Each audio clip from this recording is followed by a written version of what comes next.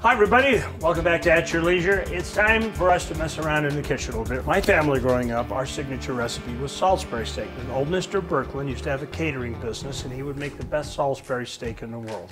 So we are going to do Salisbury steak Mr. Birkeland style.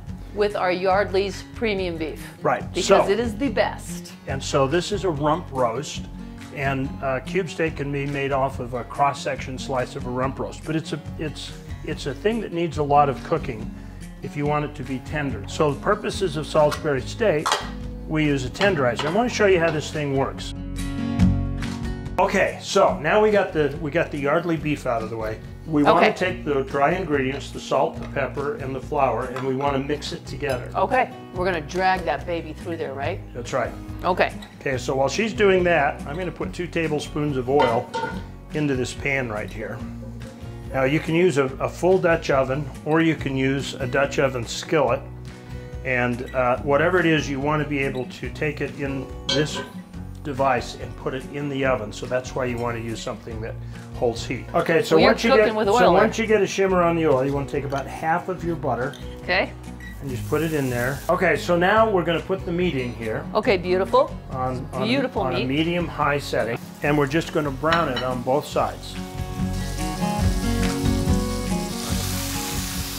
Oh, that looks so good. Okay, so we're going to set this out here, and we're going to set that aside for a minute. And now we start adding this fun stuff, okay? Okay. So we're going to throw the onions and the garlic and the mushrooms in. Okay, so now we're just going to kind of let these caramelize and cook down in this. Oh my gosh, that looks so oil good. And the oil and the butter and yummy. All the meat flavoring in there. Now it's time to add the wine. Okay. Yeah. Now we've got that in. Time to add the beef stock. Okay. Now we're going to mix in the Dijon mustard. Oh, yummy.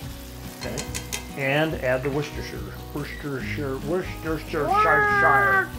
Wow. Oh, I'm channeling old Mr. Birkeland right now. Okay, let's put the steaks in. Okay. I'll just kind of slide it in there. Slide it right in there. Now we're going to cover it. And we put it in the oven. Put it in the oven, and we leave it for 25 minutes. So we're going to serve this with a side of mashed potatoes. You'll be bored watching us make mashed potatoes, so we're just going to make them, and we'll just let the magic wipe of time go by. How did we do? It looks so Salisbury-ish. That's a beautiful piece of work right there. Look at that.